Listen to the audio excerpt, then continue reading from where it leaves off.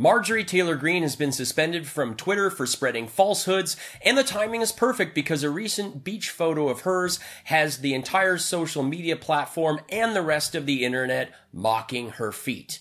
Spoiler alert, they're gross. A new photo of Marjorie Taylor Greene on the beach with her fantasy boyfriend, partner in slime, Matt Gaetz, has surfaced, and many just couldn't help but notice her feet. Like, you don't want to look at the feet, but you can't help but look at the feet. Here is the photo of Matt and Marjorie, and I challenge you, try not to look at the feet. You couldn't do it. Yep, there they are. Where did the rest of her toes go? Marjorie Taylor Greene says she doesn't believe in evolution, and I guess it's a hard concept for her to grasp since she hasn't evolved. Look at those feet! Oh my gosh! My feet are why cousins shouldn't mate. At this point, I don't even care if Marjorie Taylor Greene is anti-mask, I just want her to be pro-shoes! Marjorie Taylor Greene is probably the only person who looks better in Crocs. Cover those up. Cover those up. I don't care what you use. Several others have suggested that they resemble that of a platypus. When I searched Google for a picture of a platypus to put here, I was given this. Can a platypus kill you? Can I have a platypus as a pet? Can a platypus kill a dog? How poisonous is a platypus? Yeah, the internet. This is why you don't Google health questions. Many people on the internet have pointed out that Marjorie Taylor Greene's feet look like a cloven hoof. And this makes sense, as she did go to a formal meeting and protest for her right to have a statue of Satan in her backyard. This really happened.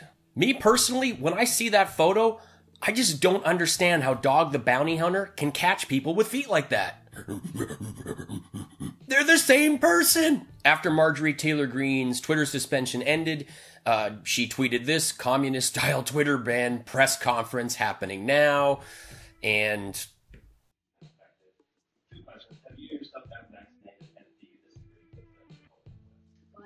Your first question is a violation of my HIPAA rights.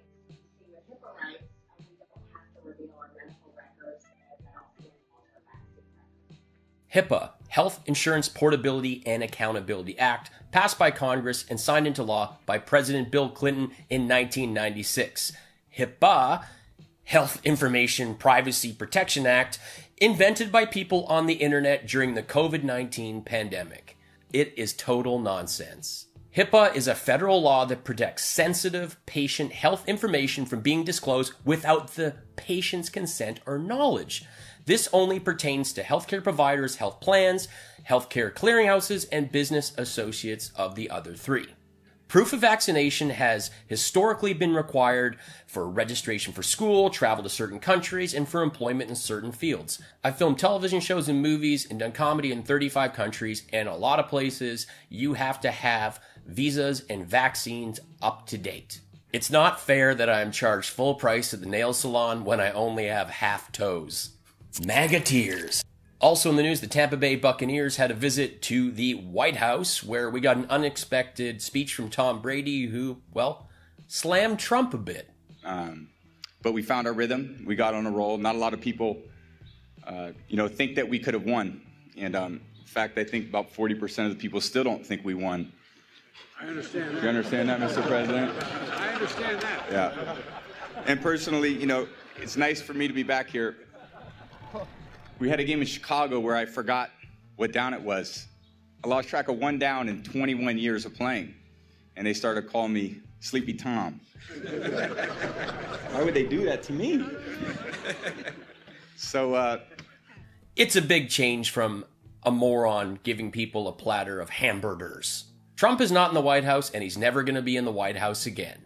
MAGA tears. I'm sorry, but you're irrelevant, wrong, and condemned for the lies you peddle. MAGA tears. Looking for your safe space now? MAGA tears. This guy is annoying and obviously doesn't get it.